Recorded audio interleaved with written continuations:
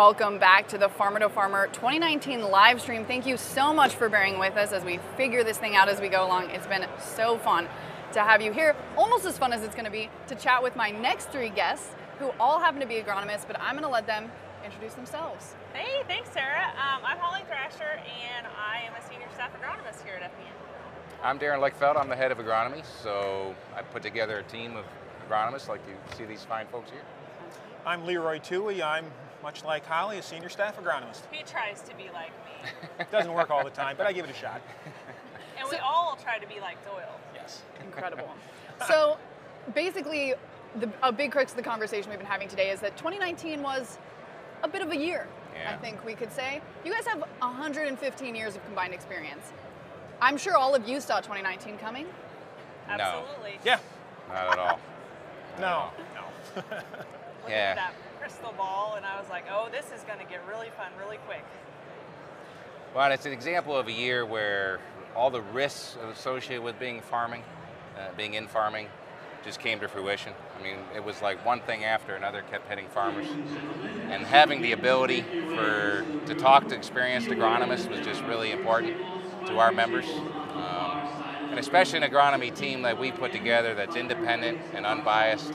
We're not tied to any particular company, and we give advice that's truly farmers first, so, and what's best for that farmer. So. You know, I think one of the things I hear from farmers a lot is, most of the time farmers, I don't want to say don't need agronomists, because you guys are very important, but farmers are agronomists. Farmers know about their land, they know about their seed, they know about their products, but when a farmer needs an agronomist, they need an agronomist. 2019 was one of those years. Talk to me about, maybe share some stories if you can. Was there any way for farmers to manage through this? There's always a way to manage. No matter what Mother Nature throws at you, the economy, the markets, it doesn't matter. You can manage risk, and the good ones do it. A lot of our members do it very well. Seeds-wise, just as an example, in the spring when it's really wet, saturated conditions, that's a challenge to plant the seed correctly and timely. Some guys had to go out literally in rain and finish planting. And you could kind of imagine as an agronomist, that's an outstanding opportunity because we know we're going to get calls on those kind of situations to help them figure out what they can do from that point on. So managing risk is like anything, whether you're working as a nurse or a doctor or as a farmer or as an agronomist, you figure it out over time. You know, I don't want to date anybody, but the older guys know what they're doing for a reason. They've been doing it a long time. And the young guys really lean on those older guys. And I don't mean older agronomists, I mean older farmers. Much like at our crop circle forums, there's a lot of great communication to manage those types of situations. I want to ask, when you guys are talking to farmers, you literally have advanced degrees, you've spent your life understanding agronomy, and this is something that farmers kind of just have to intuit. There's some data that they can get, there's some things that they can understand about their operations. When you're talking to farmers, but I mean, farmers also have about 45,000 other jobs day to day. What can farmers pay attention to that's manageable from day to day or from week to week? How do you help guide farmers through keeping track of agronomy and keeping that kind of in the scope of everything else they're doing? Holly, take this one. Well, they do have a lot going on, and I will say one thing about agronomists. We love talking agronomy, and sometimes it's hard for us not to get down into the weeds of things and maybe. Is that an agronomy pun? Exactly. Yeah, It kind of is. That's very good. Agronomy humor. Didn't even realize she did it. But you know, get into the weeds of things and really over-explain. And for us to take a step back and realize that farmers do have a lot go on their plate at all times, and really dial it down to the need-to-know information for them to make the right decision on their farm and help mitigate risk for whatever that situation is. Good example, 2019 started off very wet, everyone's going to be late with planting. Prevent plant comes up, insurance deadlines are coming, I could get payments, I might not get payments. We started talking about going to cover crops in season. Cover crops are normally done in the fall, so farmers are obviously have a lot of questions about what I could be doing, yet planting a cover crop in June, you know, and well, then you've got to interact with your insurance agent, You got to be looking at what government payments you'd be eligible still to get, what cover crops are available. If I do that, what chemistry can I use on that? It just becomes a quandary in a hurry. So speaking to people with a lot of experience comes in really handy for FBN members. So absolutely. Yeah. There's a lot of kind of new issues that are on the front lines for farmers that, you know, especially as they're trying to manage through some of the uncertainty on the agronomic side. Soil health, cover crops, no-till. How should farmers be thinking through that stuff? Making those changes, or, you know, scaling up those changes? What does that calculation look like? It varies from year to year, and not even so much year to year, but even month to month sometimes. Like Darren was saying, this year earlier in the spring, we all had this great expectation that we were going to have a normal planting season or cycle, whatever normal is in your region. But as things change, you figure out quickly how to mitigate those things. Otherwise, you get buried for the year. Some guys did get buried. They end up taking prevent plant and taking the write-offs, and they just have to do that because they have no other options. But then there's other situations where they end up planting in June and really messing up the timeline the rest of the year. So, you know, whether it's figuring out your soil fertility, your herbicide programs, your nutrient inputs, all of that changes throughout the year. And the good managers, the good farmers can adjust on the fly, much like we do as FBN. We move around a lot as a company. We stay nimble and loosey-goosey, and a lot of farmers had to be that way this year. Most guys don't like being that way. They really want to have a plan and go forward with the plan, but a year like this, that plan was out the window 30 days into the planting season. It really I'll say was. each of those inputs, the seed, the chemistry, the fertilizer, none of them acts independently of themselves, right? So if I'm going to plant a conventional corn, untreated corn, what's the chemical program I should be doing with that? What's the fertility program I should be doing with that? Because it's always, it depends, you know. Yep.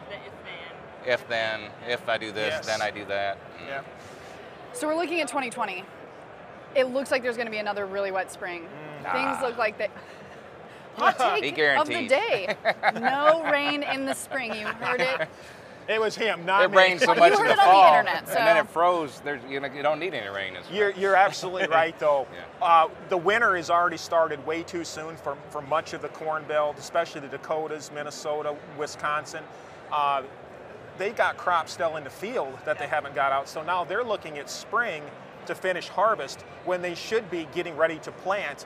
They're going to be out there combining their crop. So yeah, you're spot on. Even if we don't get any more precipitation going forward, there's parts of the country that are already backed up on their plan for spring. Absolutely, it's going to be a real challenge. So, sell me on why, as a farmer, I should make a plan then.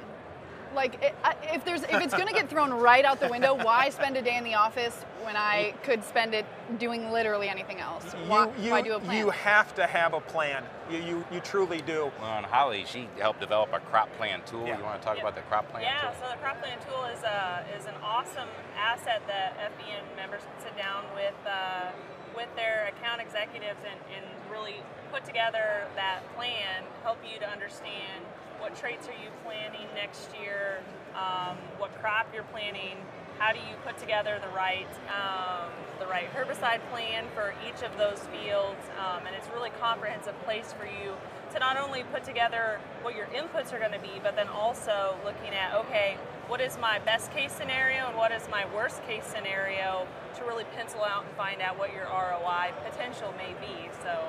Because there's economics built into all that. Right, If you did this, here's the cost. If you did that, here's the cost.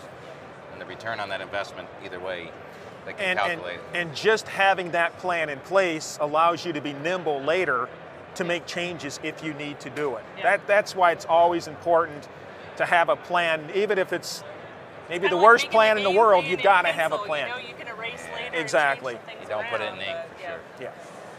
With agriculture, last year is always important. Next year's always feels like the rest of all time. But we're about to go into 2020, new decade. There's so much science, there's so much data. Technology on the farm is accelerating so fast. As agronomists, what are you paying attention to? What do you think, if tomorrow was 2030, what do you think happened in the last 10 years? Boy, If I knew that. Well, big data, obviously, drones, imagery, that is going to continue to improve, especially the satellite imagery side as satellites become more and more powerful. If we can start doing more crop scouting using high resolution imagery, that will help our growers immensely, just to understand what's going on in the field. Because when I was younger, my younger career, I used to walk fields. Nobody truly walks fields anymore. They don't have enough time. So using drone imagery, I think it's going to be the technology side is where our customers are really going to make hay. I really do. That's my part anyway. Yeah, and I think also using that technology in the breeding pipeline, there's a lot of traits that are coming in the future. I think about also crops in general. Man, where's that going in the future? You know, and that's a question a lot of people are asking. So it's a big open field for a lot of opportunities. That's a great point, because we all know as agronomists that we need to start doing more diversification of our crops. Yep. Doing this corn soybean rotation year after year, or corn on corn on corn over and over and over, is not good for the soil. It's ultimately not good for the environment. So we need to get back to the alfalfas, the oats, the small grains, and somehow get markets set up so growers can actually get into that. Because right now they don't have, a lot of areas don't have markets for that. That's what I was going to say. I don't know if you talked to our regenerative ag people yet, or sustainability people. Maybe they'll be on tomorrow. But real aggressive air quotes around regenerative there. Well, I think there might be some skepticism that we need to dig I'm all into. for sustainability, but I've often said it needs to be, what is sustainable is for farmers to stay in business. Because if we put a bunch of practices on them that cost them more money in an economic time that they're already very squeezed, that's not sustainable. So we're really fortunate here in FBN, we've got a group, a regenerative agriculture group, who's looking at if a farmer does this more environmentally friendly practice, if they improve the water infiltration rates through their soil, if they improve their organic carbon contents, then they could actually sell that crop for a premium through some food processor or to some consumer who's going to desire the fact that this was grown under more sustainable methods.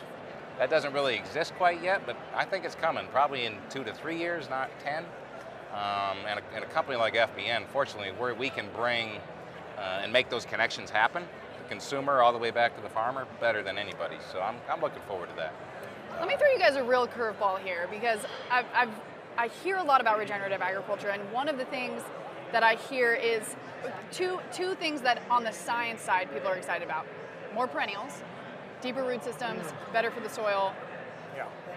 You can unpack that as you will, and more diversity at the same time in the field. So we do, like, crop rotations are a great way to diversify crops over time, but it's kind of shortening that time scale so you have different crops in the field at the same time. All farms are going to be regenerative in 2030. Hot take. What do you guys think? All is a big word.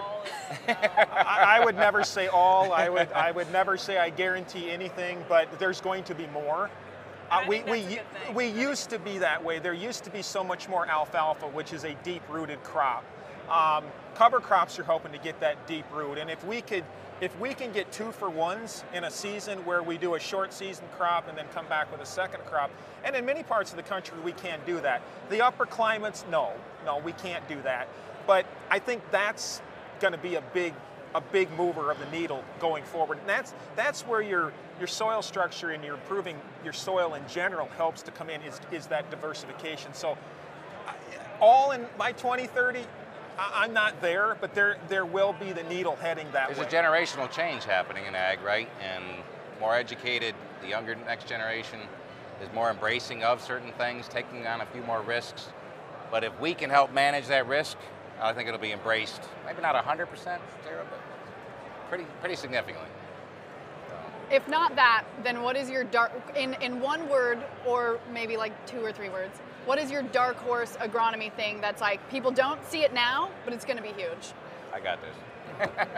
We got to get way away from just a 2-crop rotation, right? When you go up and go into other places in the world, they're rotating 4, 5, 6 crops. You just got to go across the border into Manitoba, and they're rotating 5, 6, 7 crops. And when I talk to folks from the I-states and the U.S., it's corn and beans, corn and beans, corn, corn, beans, beans. So that's not very diverse. And that's where the market is, unfortunately. We got to get those markets in more regions so farmers can actually get more diversified. It's a catch-22. Yeah. We need to do this, but we don't have the market on this side to bring it all together. And until that happens, it's a hard change. What do you think? I think so. What's your dark horse? Agronomy. I think that's a good one. Do you have a different one? No, I think that's a good one. I mean, it's not like nobody's talking about it because, well, okay, another one is nutrient management. I'm on the Mississippi River watershed, which most of the country is in agriculture. Our phosphorus and our nutrients ending up in the river and ending up in the Gulf. We all know that there's problems there.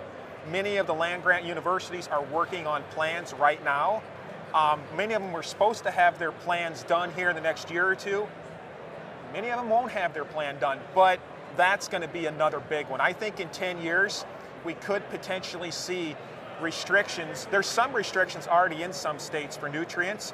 I think there's going to be a lot of states having restrictions on nutrient inputs. Absolutely. Tell me what the consumer wants in gonna be 2030, and I'll tell you what the producers are going to be geared towards. Smart answer. Right answer. Correct answer.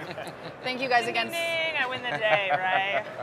Thank you guys again so much for joining It was us. a pleasure. The FBN Agronomy team is very impressive, and it's so cool to talk to you guys.